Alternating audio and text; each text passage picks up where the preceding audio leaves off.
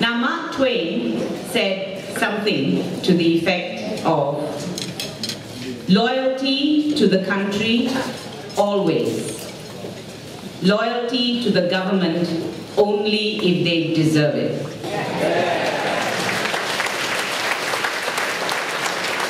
And this goes both for Barisan Nasional and Pakatan.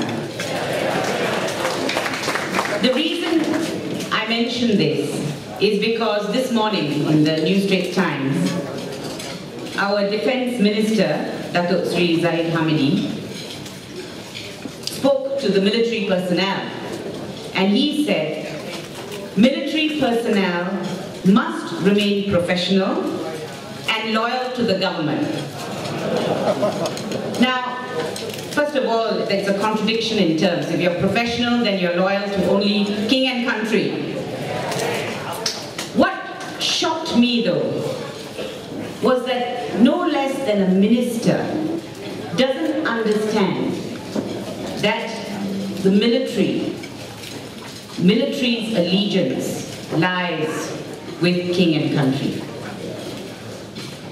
That is my concern with the leaders presently in this country. They have forgotten some of the core issues, core values that are absolutely essential if you want to be a leader. Of course, we all know about integrity and transparency and so on. Yes, of course. I'm talking about more than that. The core values of a democracy. First of all, understanding what is a democracy. I don't think many of our leaders actually understand what it means. What they forget is that this idea of loyalty to a government, I don't buy that idea. It is loyalty to the country that is a must. And we are all loyal citizens of this country, make no mistake. No matter who we vote for. And they must also understand that loyalty is earned.